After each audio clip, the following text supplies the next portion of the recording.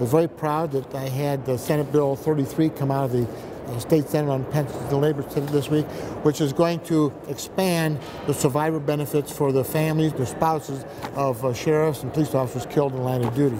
So now it goes to the floor of the Senate, where hopefully we'll see that bill and shepherd it through and get it through and get it all the way to the governor's desk. A number of bills have really come to the forefront this week. The smoking ban, which everybody's discussing, of course, is still in the House, but now it has been amended on several occasions, and we probably won't see that bill for another month or so, but at least it is alive and well, but perhaps not in the same form or fashion that Representative Brown wanted. Things are moving along fine. They're busy and hectic, and I'm looking forward now to getting back to work.